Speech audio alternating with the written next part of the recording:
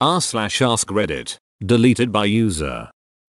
When my niece was about 4, she was terrified of monsters. Under her bed, under the couch, in her wardrobe, open bracket, inexplicably, in the toilet. Her mother made her up a little spray bottle labeled monster spray and filled it with water, the finest monster repellent money can buy. Now she can get rid of monsters anytime she likes. 2 quick spritzes and they won't come anywhere near her. This obviously has nothing to do with placebos, because monster repellent is legit. I just wanted to share.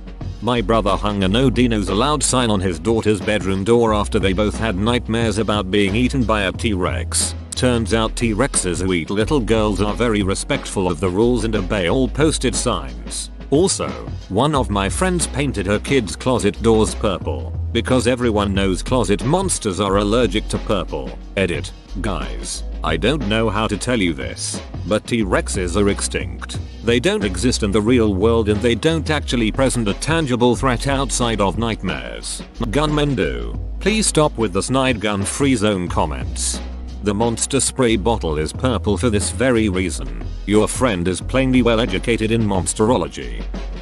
My son was an army medic. Sometimes soldiers would complain about aches and pains, but he knew there wasn't really anything wrong.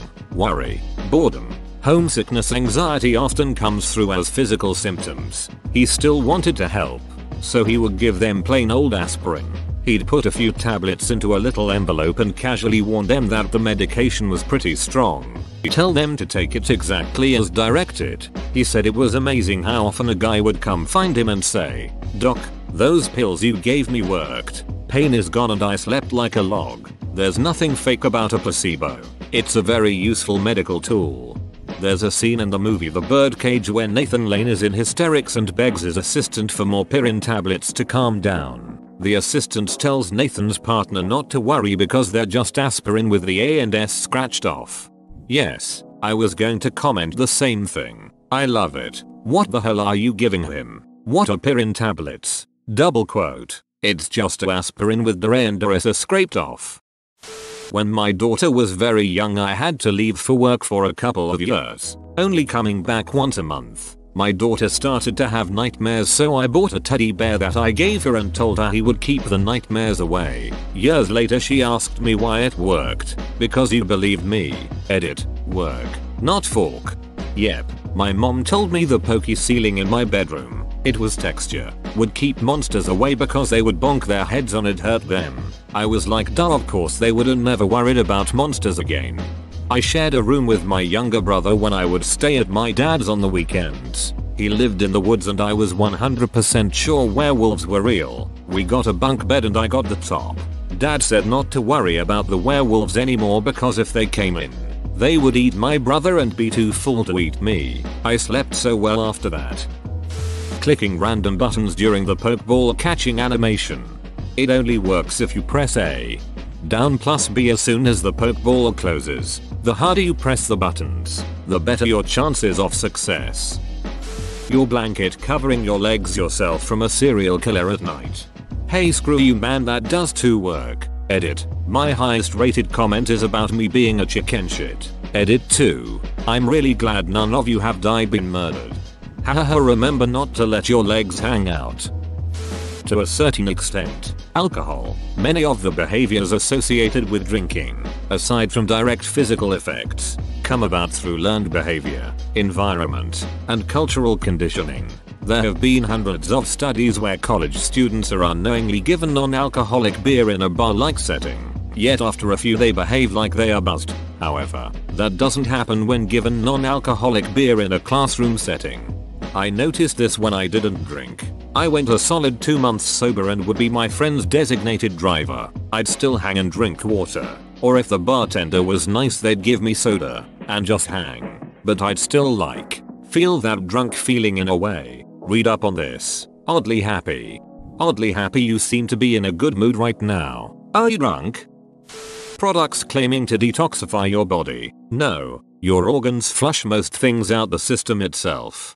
Here, drink these juices that make you shit water for a week. Will be totally detoxed after. Okay, to be fair, I had to do a colonoscopy prep a few months back, and while by the end I was massively dehydrated and fatigued, for a few hours I was like, damn, I've never felt this light and clean and not bloated. I guess those Insta models are onto something here. Edit. I should have known I was going to get a ton of well-intended suggestions, but my stomach issues are seemingly due to endometriosis having grown on my colon at one point. It's been removed. And apparently the birth control I was on, I'm as regular as I could hope for since stopping it. Thanks. Edit. Yes, please feel free to PM me if you have questions about endometriosis or IBS or anything. I am obviously very open about this stuff. The best way to not be embarrassed by having pooping issues is to just be open about your pooping issues. Group hug. Last edit. I am not in any way seriously condoning detoxes. Please don't drink 3 pints of laxative if you're not having a colonoscopy. Detox isn't real, but horrible diarrhea is. If you have issues with bloating and constipation, please discuss it with your doctor. Abusing certain types of laxatives can cause a dependence and you can make yourself really sick with dehydration. Worked at a camp. The infirmary would give campers homesick medicine. Pretty much Gatorade and sugar. That stuff worked wonders. Some parent blew up and thought we were lying and brainwashing kids, so they got rid of it. I can see exactly how this goes down. Parents, I can't believe you would give my child medicine without my permission. Camp. It's sugar water parents. Feeling stupid, but refusing to swallow their outrage. How dare you deceive my child? Same parents. Kids these days are helpless and entitled. I am not a big audio geek, but I have been sitting in and assisting with running sound at my local church. I am learning a lot. One of the guys who knows a ton about soundboards was telling me that the band members are notorious for complaining about imaginary things. When this happens, he grabs an inactivated knob on the soundboard and stares at the guy in the eyes as he moves the knob. 95% of the time, when he asks if it is better, they will say yes and won't complain about it again. As a musician, when I don't like the way something sounds and ask the sound man to fix it, I usually just stare at him and wonder why it's not sounding any different while he's moving knobs. Then I'll just be like, yeah, you fixed it, because I don't want to look like an amateur who can't hear the difference. Haha. It's the equivalent of saying yeah hello when you can't hear someone and you already asked what was that 3 times. Balance bracelets. The power of magnets. Or bullshit, we can't be sure. The theory behind them is that the magnets do something to the iron in your blood and gives you benefits. While extremely powerful magnets can affect your blood, the ones in the scam bracelets are magnitudes too weak to ever have any effect at all. They are just stylish stupid jewelry for old people. P.S. If you liked my use of affect versus effect and I did it correctly, then it was pure luck. Cause I don't know how to use those effectively. The kiss you give a kid after they get hurt. I mean, most people know it does nothing, but few realize it actually works due to the placebo effect. Edit. As people have pointed out, there is more at play with this than just the placebo effect. Thanks Reddit for the free education. Actually, it's the power of love. I mean, that shit saved Harry Potter. I'm not sure that this is entirely a placebo effect, but I feel like the entire anti-MSG propaganda is based on a lot of placebo effects. As an example, my father-in-law is absolutely convinced that he can tell when a restaurant uses message and that we must avoid them at all costs because he gets very ill when he eats message. He supposedly gets severe headaches and doesn't feel well for an entire day anytime he eats at a restaurant that uses message. Meanwhile, he eats instant ramen several times a week which is loaded with message, and yet he feels absolutely fine.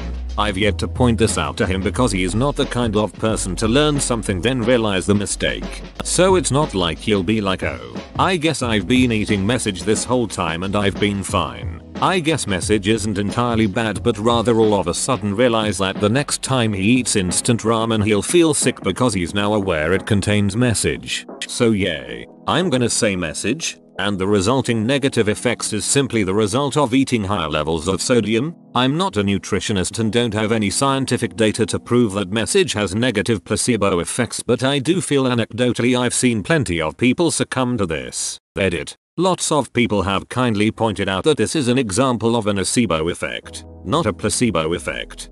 I can usually tell when there's message in food because that food will, more often than not, taste delicious. It's also in foods like tomatoes and parmesan. People with message issues magically don't seem to have problems with tomatoes. Only Chinese food. When I was about 6 or 7 years old, I woke up in the middle of the night to a giant daddy long legs on the wall right above my head. I ran out of the room absolutely terrified and told my mom I would never sleep in there again because the spiders were going to crawl all over me as soon as I fell asleep. I guess after 2 nights of sleeping on couch cushions beside my parents' bed, they had had enough and decided to figure something out. They went out and bought special spider spray that would keep all of the spiders away. There was a tiny little hole in the drywall at the top corner of the ceiling, and I told them that's where they were getting in and they had to spray there. So my mom sprayed the spider spray in the hole and plugged it with tissue paper, and then sprayed all over my room. I remember it smelled really sweet and my mom said it was because spiders hate sweets. Then after was satisfied with the level of spider prevention, my mom put the can under the sink in my bathroom and it was long forgotten about. Fast forward 12 years later, I've moved out and my parents are redoing that bathroom. They asked me to come over and grab any stuff I still wanted. I'm rummaging through and I pull out an air freshener can with little holographic Halloween spider stickers all over it. My mom starts laughing and tells me that was my special spider spray. I was completely floored. I had actually never caught on. I thought it was genuinely spider spray when my mom had used it, and now I was looking at a Glade can with Halloween stickers all over it. Wasn't even convincing at all, but it totally did the job. Just made me realize how gullible kids can be. Your mom is awesome.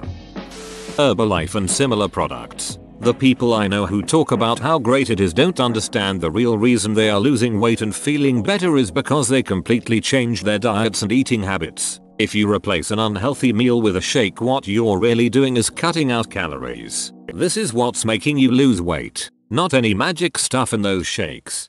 My mom likes to talk about a weight loss cream she saw in the 70s where you would put it on the area you want to lose fat from, belly, thighs, wherever. Then to activate the cream you go for a 5-mile run. Edit. This one comment now has more karma than my previous 4 years combined. Thanks mom. It's hilarious that some people would go for a run to activate a cream but say no to going on a run if directly told that running is a good choice. Remember that annoying commercial for that headache stick you rolled on your head? They would say head on. Apply directly to the forehead 3x in a row? Yeah, I guess the stuff is just homeopathic aka a placebo. Head on, which you apply directly to your forehead, is literally just wax. No active ingredients. If you pay attention to the commercials, they never actually say it does anything. Because they legally couldn't. Radio waves. Normal frequency. Causing illnesses. There was a radio tower put somewhere near people's houses. When they started complaining about headaches, fevers and other symptoms, the reaction from the company running the tower? Just wait until we turn the thing on. Edit. Bad grammar : edit 2. Yes, it's a placebo. I know by now. Upvote the comments that say so instead of commenting it yourself. Please. Preemptive thanks. Same with wind farm syndrome or whatever it is called.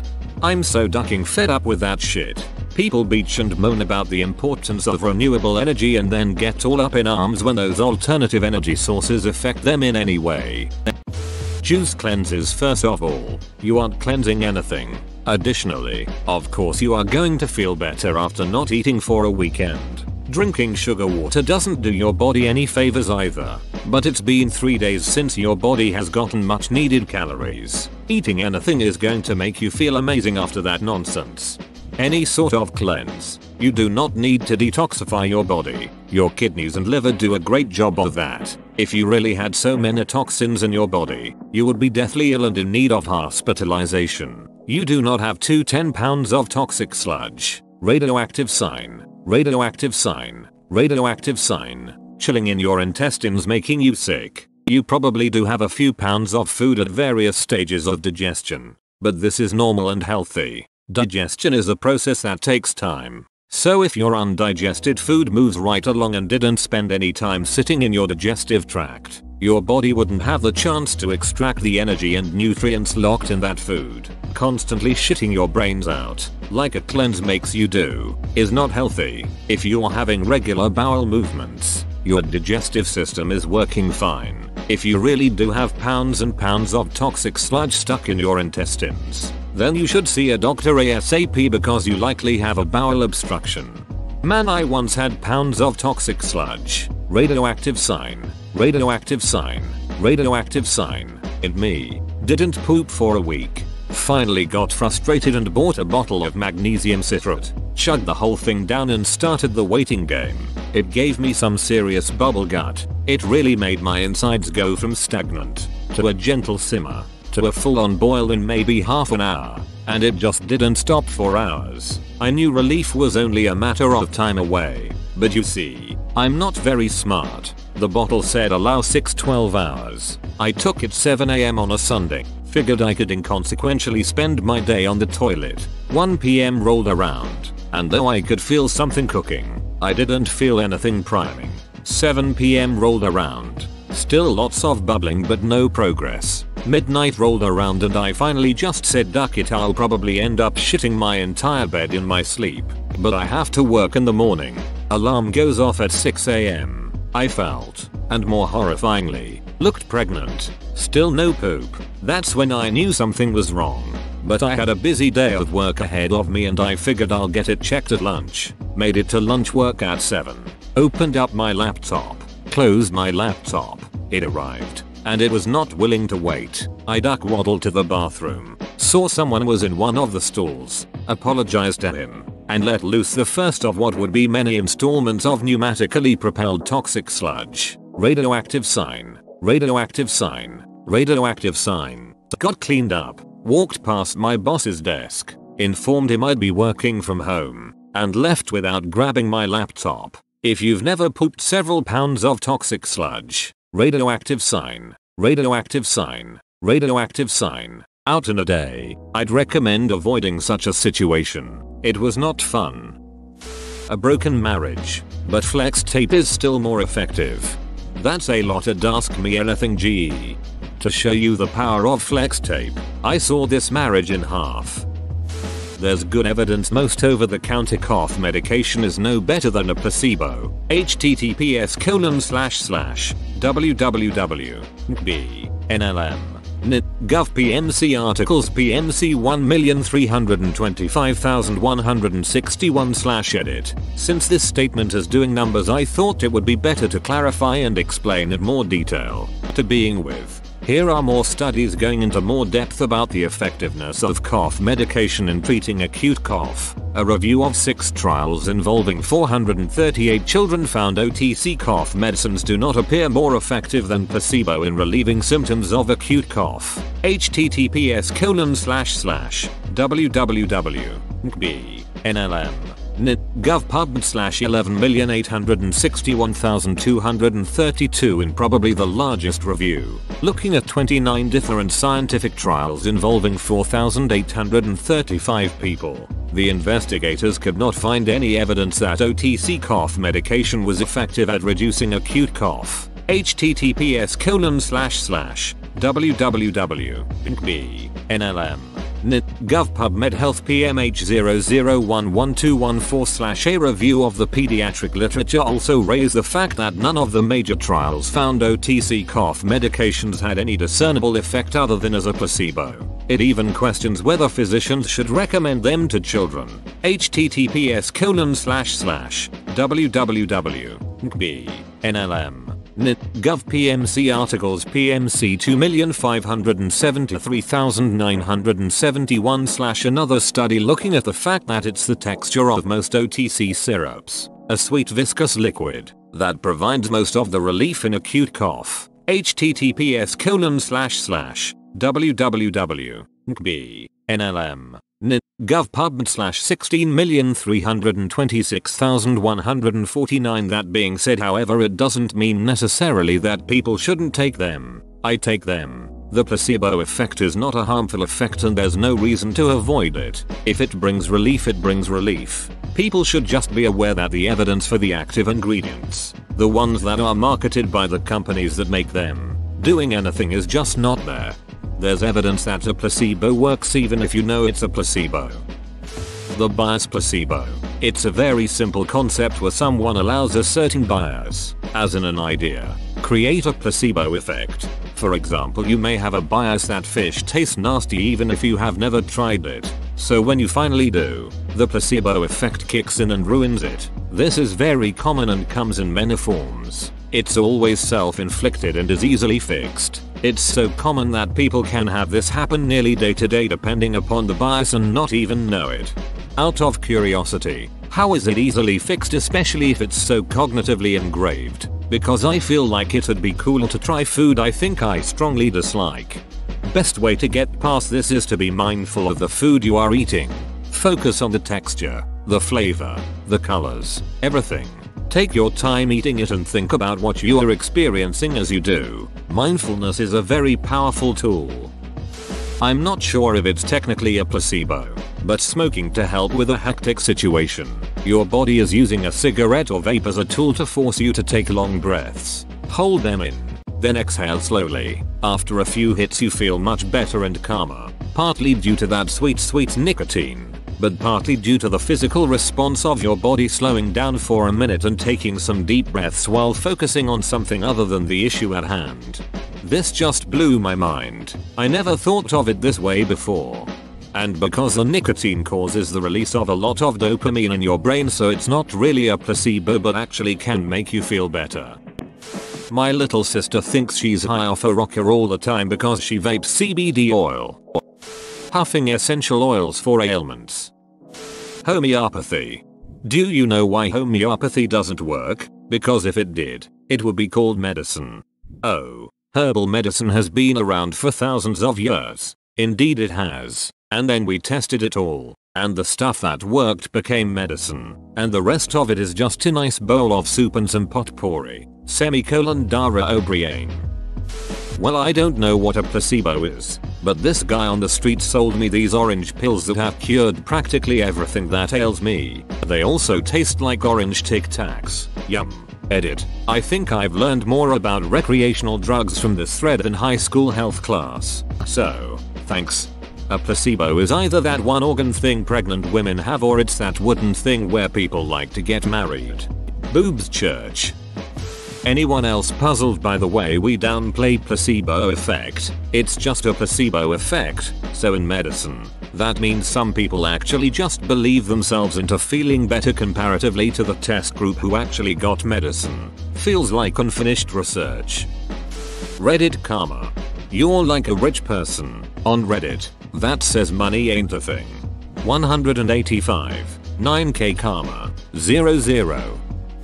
Sugar hyperactivity. From what I've read, it does nothing to make someone hyper, but parents tell their kids it will make them hyper, so when the kids do eat sugar they act hyperactive. A majority of studies show no link between sugar intake and hyperactivity. Link https://www.webbed.com parenting features busting sugar hyperactivity myth.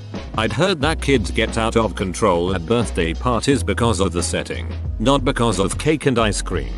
Although caffeine does cause hyperactivity, so if a kid is drinking soda at a party that will also be a contributing factor, especially if the kid rarely has access to caffeine.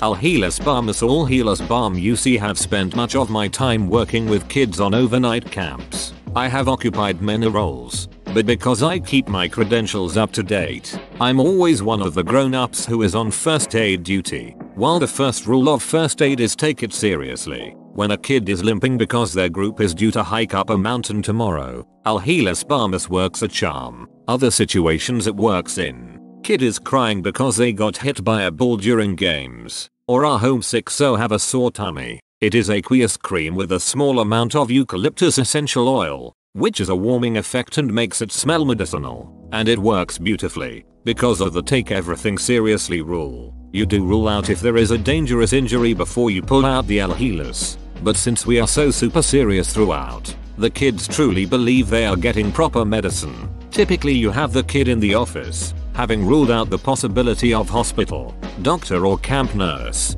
and it's definitely an Alhelis job. You very seriously tell the kid you have a strong cream that will help make them feel better.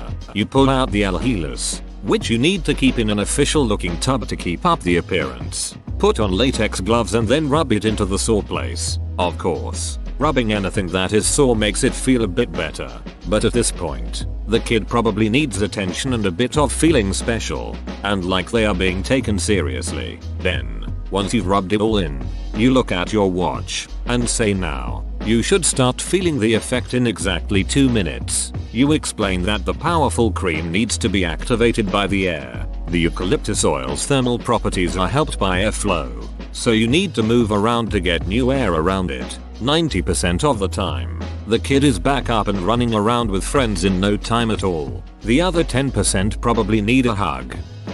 A sugar rush. Been eating sugar all my life. Never had one of those. Edit. Guys, I get it. Just my experience. Thoughts and prayers. Nat placebo is more effective. Elevator close doors buttons. Edit. A lot of people are saying they've used elevators where the buttons do work, but the majority of them just have buttons that work as a placebo and make people feel they're in control. This article helps. https://www. Telegraph Company. Science, the 2nd of November 2016. Closed door buttons do work in British lifts but not in a elevator. Whoa, you made it to the end? You're a ducking beast. I'll cut you a deal. Smash like and subscribe for more curated content, bruh. It's free and that's a great price.